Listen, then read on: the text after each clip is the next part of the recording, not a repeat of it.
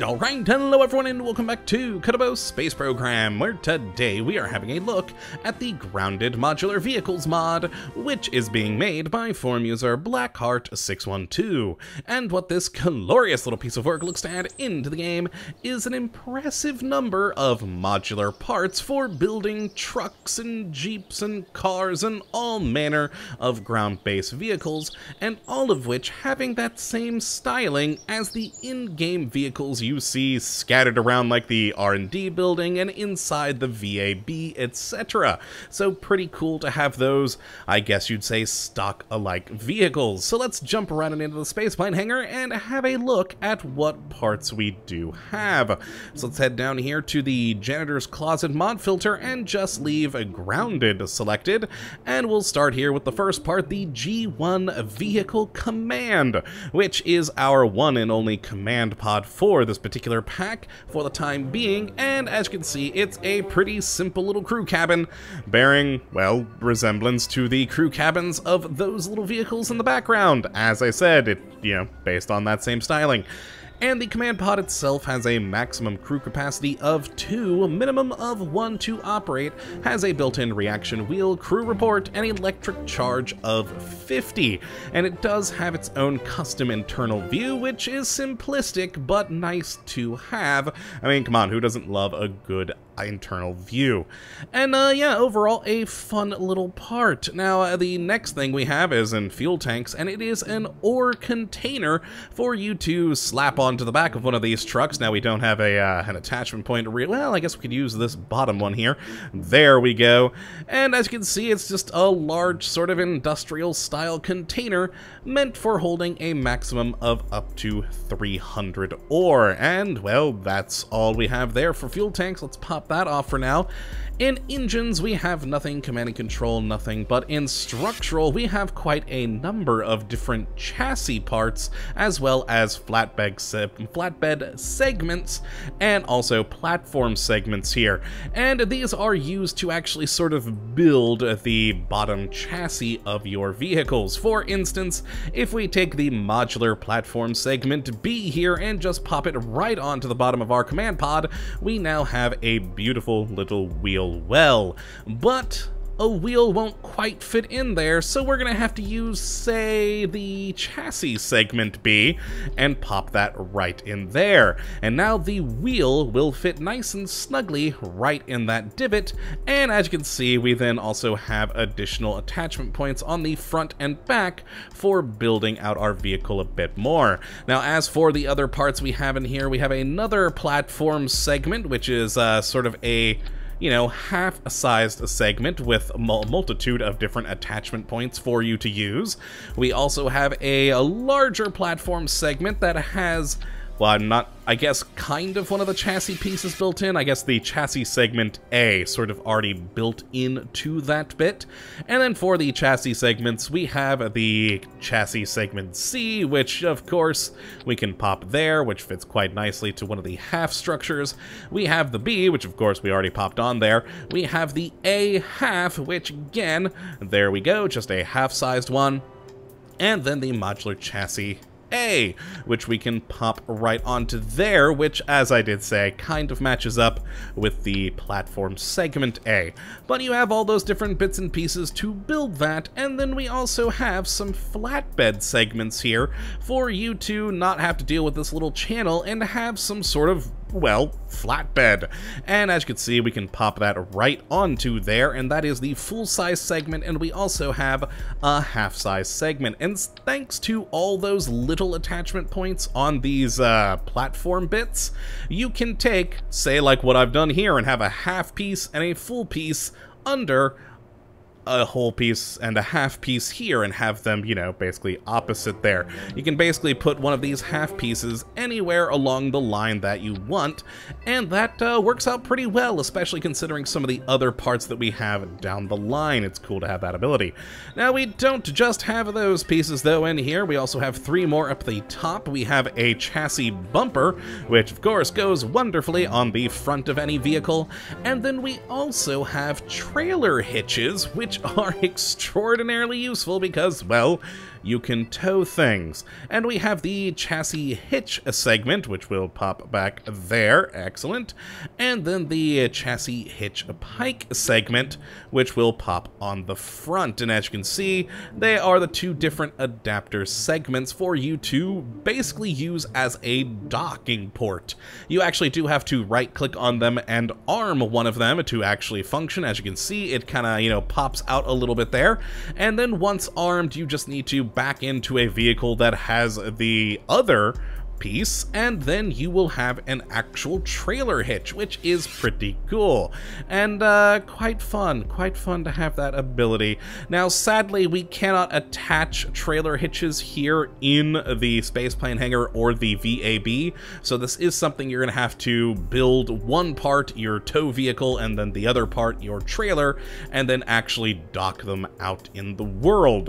It would be nice if we could, somehow build in here like you can do with docking ports, but oh well, it is still fun nonetheless, and who doesn't like a trailer hitch? It's just useful. Now next in coupling, nothing. Payload, we have one thing, the G1 storage trunk, which is a nice little half-sized segment bit, and it gives you a, little trunk that you can open and close and put stuff in, and that's just wonderful. Now, nothing in aerodynamic, but in ground we have two wonderful things. The first is the TR1L ruggedized vehicular wheel, which is a pretty good little wheel here with a stress tolerance of 900, max speed of 58 meters per second, of course using electric charge, and as I did mention earlier, goes perfectly once you have those chassis pieces right in that little notch of the wheel well.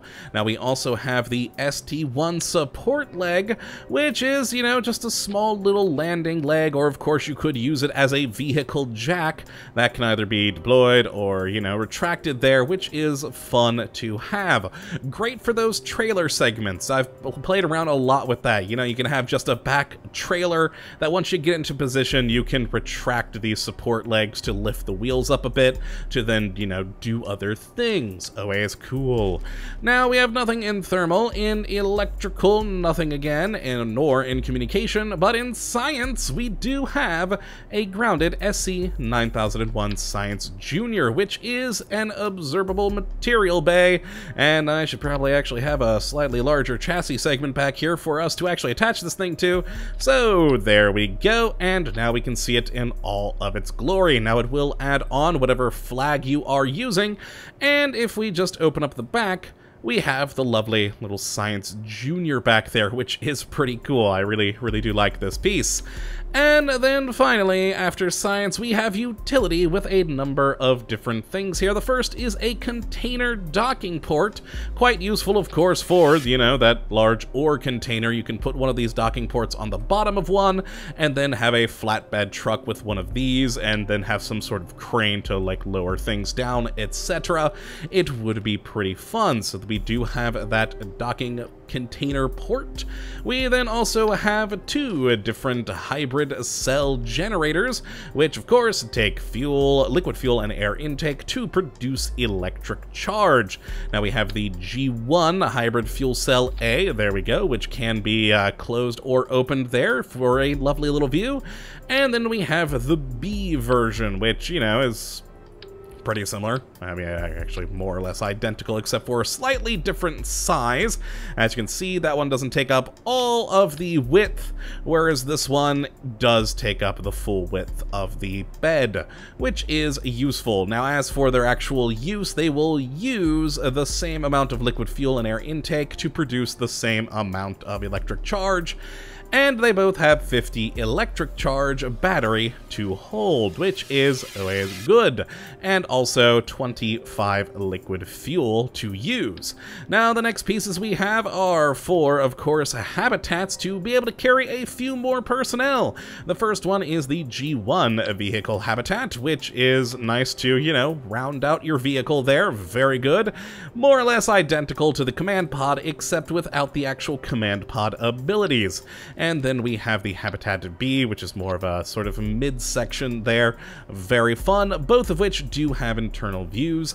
And finally, we have two different lights for you to play around with. The Place Anywhere Circular Illuminator and the Square Illuminator for you to use as headlights or, well, anything really, working lights, etc. And that is all the parts for the Grounded Modular Vehicles mod. So let's go out to over by the launch pad where I've built just 4 really quick vehicles to kind of show off the parts in a general use. Now, if you took more time to actually build something much more interesting, you can actually create some pretty impressive little vehicles. And actually on the mod page, there are some very impressive looking vehicles there for you to take a look at that were created. I just kind of threw together a couple here just for generic usage, such as this personnel car, which does hold in total 6 Kerbals with the command section and then the 2 different habitat sections. And as I did say, we do have internal views, so this is in the command pod. As I did say, a pretty basic view. Nice, lovely, large windows, and then some basic speed gauges, and that is it. Now, of course, going to the other personnel here, there we go, lovely view. And then this is the back container. As you can see, we do have a rear window out the back there, and of course 2 seats. And then we have the middle container, which is, you know, just the 2 windows on the either side and 2 seats to use. So that is just a simple little crew vehicle, which does have a tow hitch for you to, you know, go and tow things. Now, of course, we then also do have a simple little ore truck here. I didn't actually add the container docking port, but still, you know, it's a nice little ore truck that you can go around and pop some stuff in and, you know, have ore for your usage.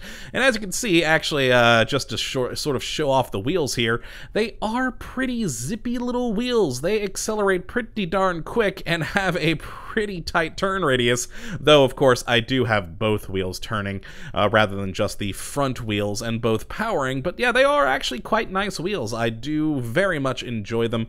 They are very useful. Now let's head to the next truck here, which is the power truck that I made, which has the lovely hybrid cell A there for you to use and be able to create electric charge, and also has a storage trunk for you to have tools, etc. And as you can see, it is attached with one of the trailer hitches to a little trailer that I made with no command whatsoever. It also has some storage trunks, and then also, of course, just a large flatbed for you to use with whatever. And if we do turn off the brakes, we can sort of move around with the trailer. And is it actually free pivoting? There we go. So it will actually articulate as a trailer should if you do right-click and turn the pivoting to free. You can, of course, lock the pivoting if you don't want it to do that, but frankly, who doesn't want an articulating trailer hitch? It's just nice. It makes things look a little bit more realistic. Though, oh god, you can do things like that if you turn too quick. Oh, I jackknifed it. Ah, there we go. Just kind of keep on moving. And yes, the last one, of course, that I did make is just a simple little science truck here, again with some lovely trailer hitches for towing, but probably my favorite part, the lovely Science Junior in there. It's just cool. And I mean, come on, who doesn't love, you know, some big open doors on the back of a truck to reveal science?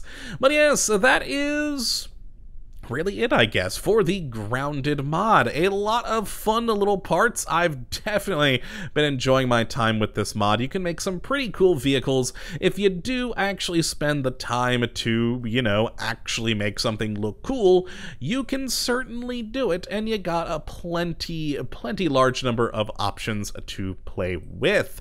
But that is gonna be it for this video. If you'd like to check out the mod for yourself, you can take a look at the link in the description as per usual.